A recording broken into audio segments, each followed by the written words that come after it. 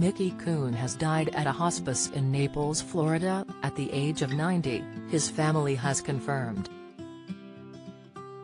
The actor was best known for portraying the character Bo Wilkes when he was a young child in the 1939 film Gone with the Wind.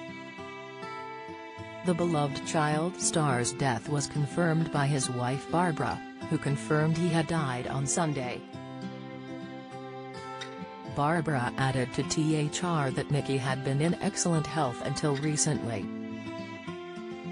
Many will remember Mickey playing the son of Olivia de Havilland and Leslie Howard's characters in the iconic Victor Fleming film. The Hollywood actor was only 6 years old when he joined the cast and quickly shot to fame. Mickey notably also featured in Dick Tracy in 1945, The Strange Love of Martha Ivers in 1946 and John Wayne's 1948 movie Red River. The star was signed up to his first role at the age of 2, when he played an adopted baby in Janet Gaynor's Change of Heart in 1934. He left the film industry in 1956, making his final acting appearance on the TV show Alfred Hitchcock Presents that year. After retiring from the world of acting, Mickey pursued an entirely new career in airport management for American Airlines, also working at Boston Airport, before retiring from work in 1995. Fans took to Twitter to pay tribute to the star after the sad news of his death. Journalist Chad Kenook shared, "Saddened and stunned to hear of Mickey's passing.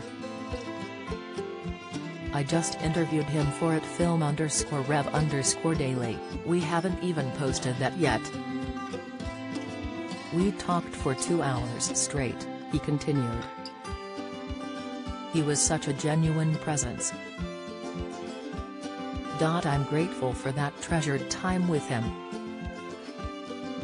One of the greats. #Mickey Kuhn #RIP. Sick." Another fan, James, posted a picture of Mickey from his days as a child actor, writing, "A sad farewell." When Olivia de Havilland died, some reports called her the last living actor from Gone with the Wind.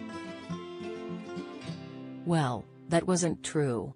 Mickey Kuhn, who played her son Bo Wilkes, survived her.